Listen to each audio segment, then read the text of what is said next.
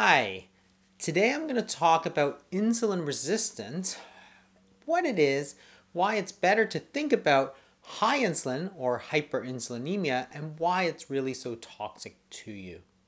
And it's coming right up.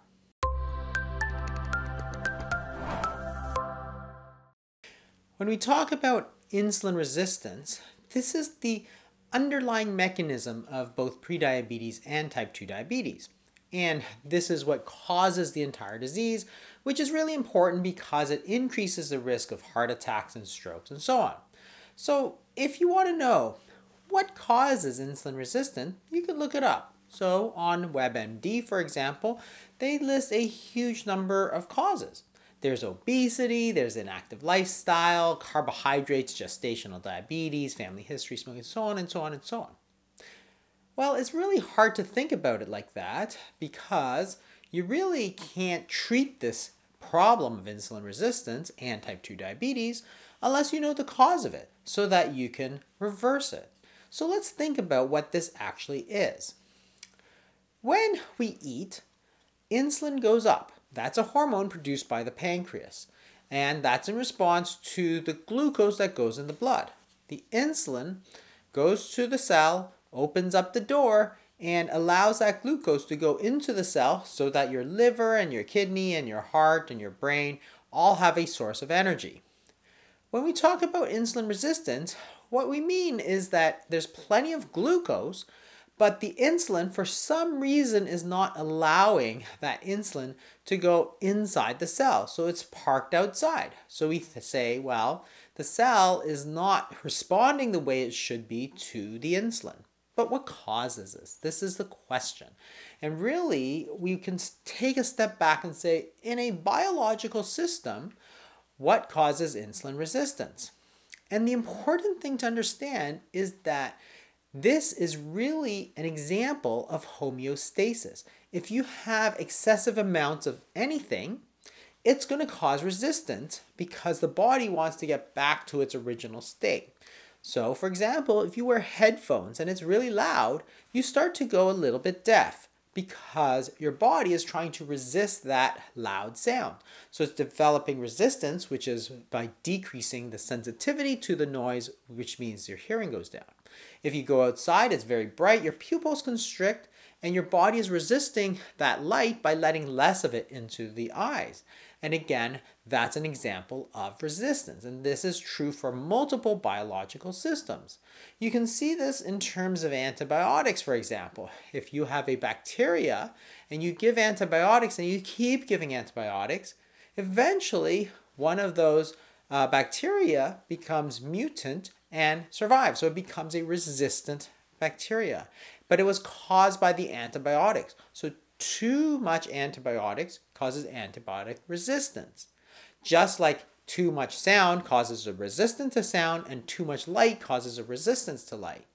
For viruses, it is much the same. You can give vaccines which stimulate the body to produce antibodies. High doses of virus, for example, can produce resistance to the virus. Just like if you get measles, then you develop resistance because the body has resisted it.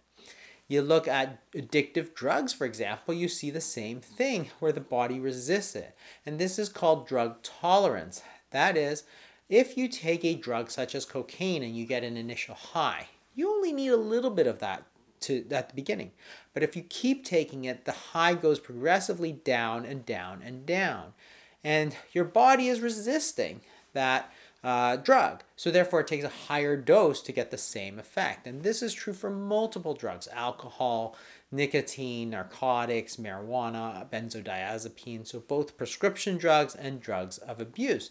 And they're called drugs of abuse because it takes that higher and higher dose. And again, it just emphasizes that in biological systems, too much drug is going to cause drug resistance. And this is a reinforcing cycle of resistance. That is, if you have persistent high levels of exposure, it causes resistance. If you wind up taking more, that is, for example, if you listen to music that's too loud on your headphones, that's the persistent exposure causes you to go deaf. Then you turn it up. So then you get even more resistance. So the exposure leads to the resistance leads to exposure. So let's step back again and say, well, what about insulin resistance?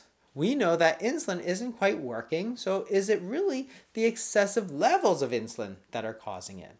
And that's exactly true. We can look at rare tumors called insulinomas, where the tumor is secreting too much insulin. And studies show that as you increase the dose of insulin that's just being produced by this tumor, you get more and more insulin resistance. If you surgically resect this adenoma, then the insulin resistance also goes away. But you can do it experimentally as well. If you simply take normal, healthy people, such as in this study, and just infuse them with insulin, over time, you can show that they get insulin resistance. In these people where they did this exact study, what they found was that you could increase this level of insulin resistance by about 50%. And these are normal, healthy people.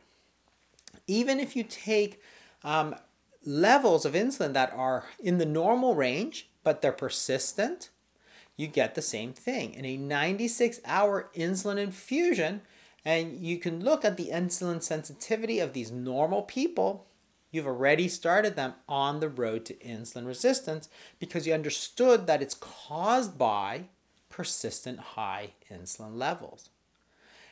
In type 2 diabetes, you see the same thing. If you simply give higher and higher doses of insulin, such as in this study, where they took people who were type 2 diabetic and they gave them insulin. They weren't at the start, but they gave them more and more. As they gave them higher and higher doses, they found that they were not getting rid of the glucose normally. That is, they were developing increasing insulin resistance in response to the insulin dose. In the meantime, they gained almost 20 pounds over 6 months because that insulin was telling the body to gain weight. So the real importance is this.